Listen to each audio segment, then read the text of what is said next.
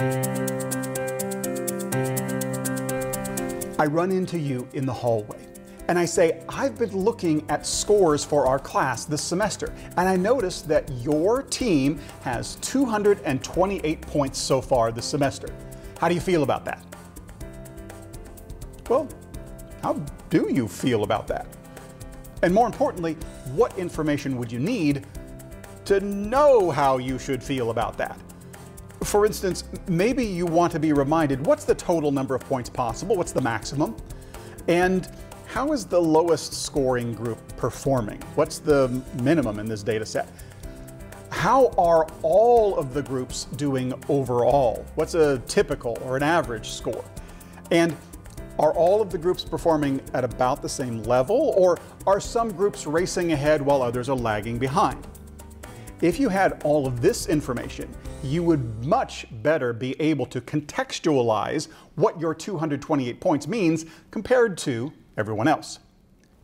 I want to introduce you to a numeric summary and a graphic summary, both of which use the same data, and both of which are simple and straightforward to interpret. The numeric summary is called the 5-number summary, and the graph is called a box plot. And together, these two are excellent at summarizing one variable at a time. For instance, we could create a 5-number summary and box plot of all of the heights in our data set. Or we could split, subdivide, create 2 box plots side by side to compare between male and female height, so that we can get subgroup comparisons within our overall data set. And additionally, box plots are excellent at identifying outliers, so they're very helpful with exploratory data analysis. Having all of this information would allow you to very clearly know how your group is doing compared with all the other groups. Therefore, we need to learn about the box plot and the 5-number summary.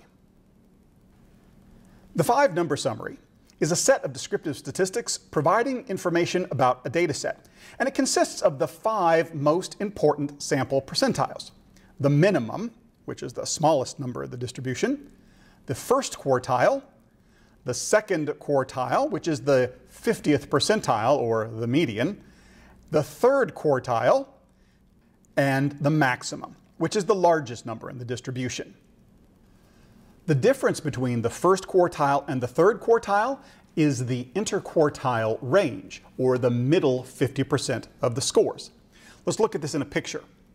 Here we see a box plot being compared to a normal curve or perhaps a histogram. The box represents quartile 1 to quartile 3. That is the interquartile range. The heavy line in the middle of the box is the median. And those whiskers, the lines that go out from the box, are 1.5 times the interquartile range, or half again the interquartile range. I'd like you to notice how that interquartile range compares to the normal curve, and how far out into the tails of the normal curve are the whiskers of the box plot. The box plot and the 5-number summary contain the same information. Let's start with that 5-number summary and a simple data set. In this data set, we have 10 numbers. To find the 5-number summary, we should first identify the median. That is the middle score in our data set. Because it falls between 3 and 4, we take the average of those two numbers, making our median 3.5. Now that we've divided our data set into an upper and lower half, we could do that median split idea on the lower half, and again on the upper half to identify the first and third quartiles. On the lower half of our distribution, the middle score is 3. That's quartile 1. And on the upper half of the distribution, the median split, the middle number, would be a 9. That's quartile 3. The minimum value in this data set is 1, but the maximum value is an outlier. It is a 20. And as you can see, I have been adding something subtle in the background. These values can be used to create a box plot. The 5-number summary and the box plot are showing us the same information.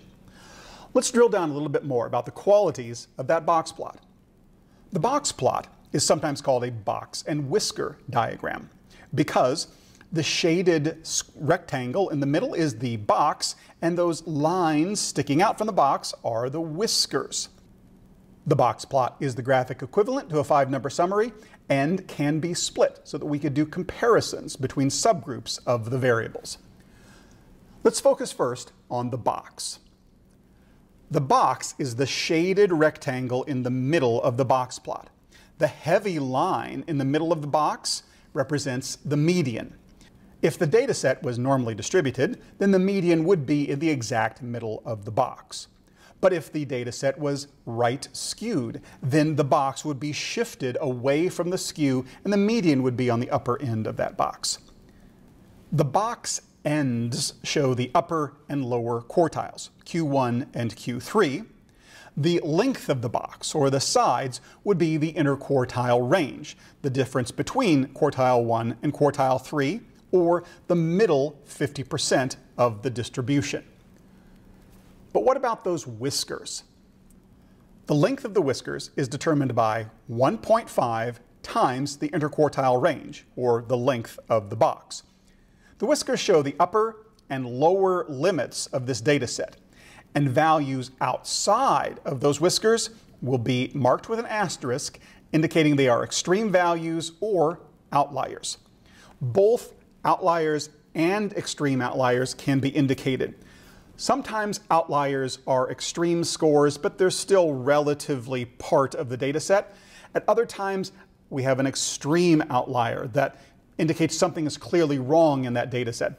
That number either needs to be Windsorized back down into the rest of the data or perhaps excluded from our data set. The length of the whiskers shows the top or the bottom 25% of the scores in our data set. Let's look at this box plot and compare it to 3 distributions, one of which is normally distributed and 2 which are skewed. And let's see what happens to the shape of our box plot as the distribution of the data change.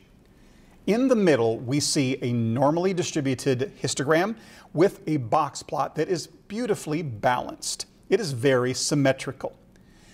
In the top left, we see a right skewed distribution. Remember that the skew is in the tail. This tail is pulled out to the right end. It is right skewed or positively skewed. Notice how the median has shifted to the left. Now in the lower left, we see a negatively skewed distribution. And notice how the box plot has shifted away from the skew, putting that box in the upper portion of our distribution, lining up that median with the highest point in the distribution of scores. And now that you know what a 5-number summary and a box plot are, let's learn how to create them. We're going to create our 5-number summary and our box plot using statistical software.